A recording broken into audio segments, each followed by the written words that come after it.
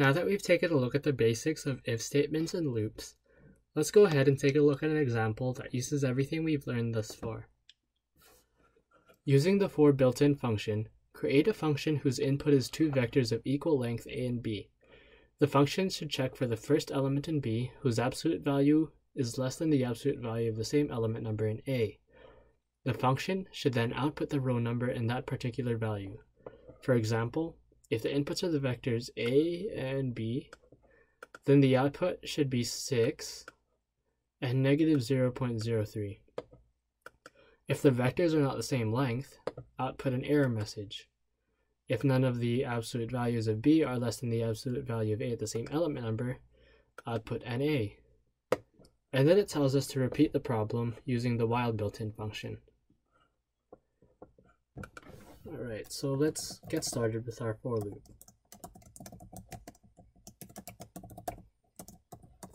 We'll need to define our function name, and we want to input a and b.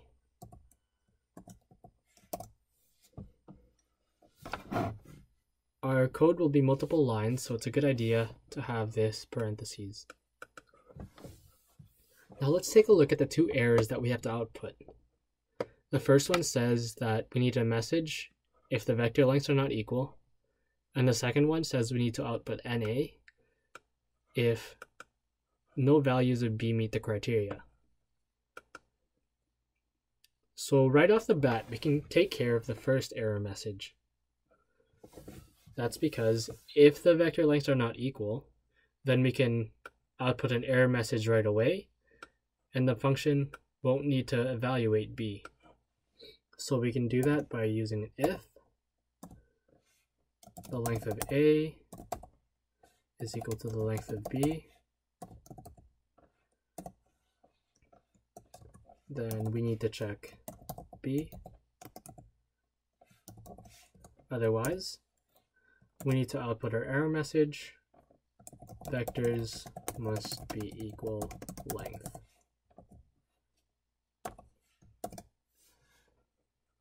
Alright, now for actually checking b, we'll use a for loop. We'll need an increment I to check the elements of vector. And then we want to keep going so long as I is less than or equal to the length of a. And also, so long as we haven't found a value of b of I that meets the criteria. So absolute value of b of I is greater than or equal to the absolute value of a of I.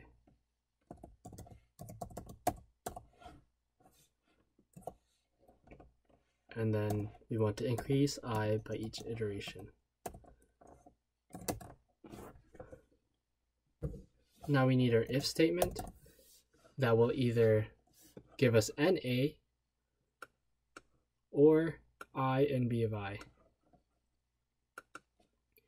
In order to determine the condition of our if statement, let's go ahead and take a look at our for loop. So there's two ways that our for loop can stop. Our for loop stops when we have a value b of I that meets our criteria, and it can also stop when I is greater than the length of a. We know that the only way that I can be greater than the length of a is if I keeps increasing and we don't make this condition false. So that means when I is greater than the length of a, we want to output NA. But if I isn't greater than the length of a, then that means this triggered the for loop to stop, and we need to output I and b of I.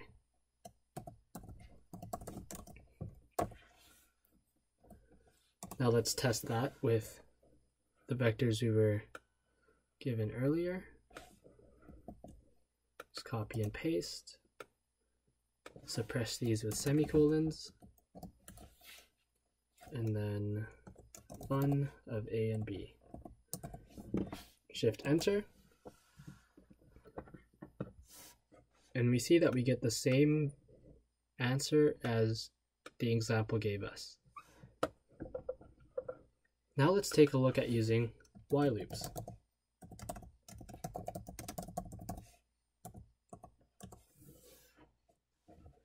We'll need our function name and the same inputs. Alright, before we set up our while loop, let's take a look at the purpose of our for loop in the previous function. Essentially, the purpose of the for loop was to tell us whether or not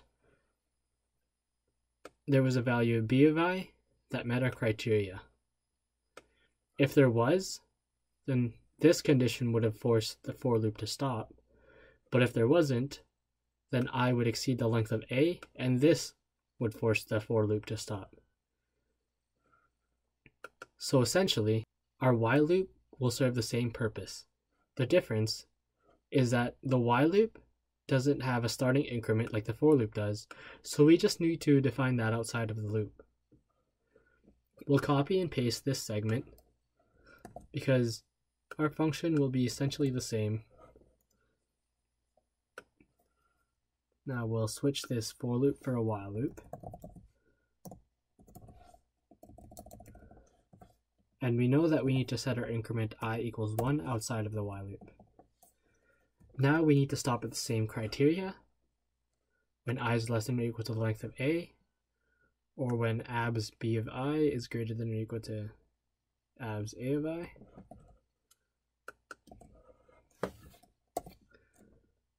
And then we want to increase I on each iteration. Now let's test this out. Fun2 of a and b, shift enter, and we see that we get the same result.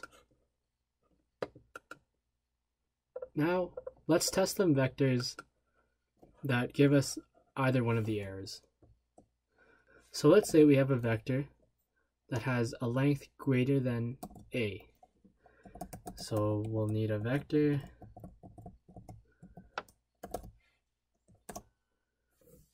that's 10 elements long.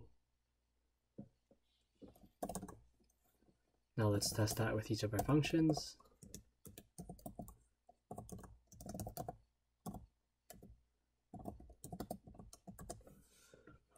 And we get the error that the vectors must be equal.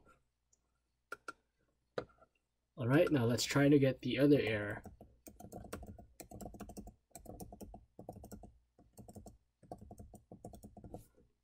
Shift enter. Oh. Let's take this out. Shift enter again. And we got the error NA. Alright, so that's it for this tutorial. We went over if statements and both for and while loops, and we went over an example that uses the three.